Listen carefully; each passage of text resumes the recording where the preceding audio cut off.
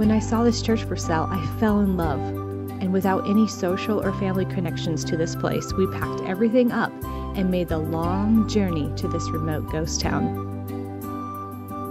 Although there are a few old-timers and other homesteaders around, this town is mostly owned by the wild cat population. For a while we had dual residency while working to get utilities and make the house clean and safe to bring our family in. We were racing against the clock to get the basics needed to survive our first winter.